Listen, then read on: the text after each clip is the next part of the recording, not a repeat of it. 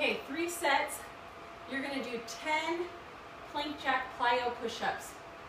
Now, when you do the plank jack, you're going to do 5 jacks, then 1 plyo push-up. That counts as 1 rep. Then 5 again, 1 plyo push-up. That counts as 2. And you got to do that 10 times. Then you're going to do 25 kettlebell swings.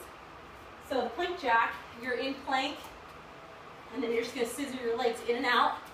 So you don't want to be bouncing your butt everywhere. You want to keep things as strong and straight as possible.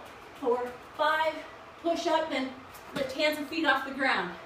That counts as 1. 4, 5, this counts as 2. Okay? Beginners, 1, 2, 3, 4, 5, and then a push up on your knees. And go again.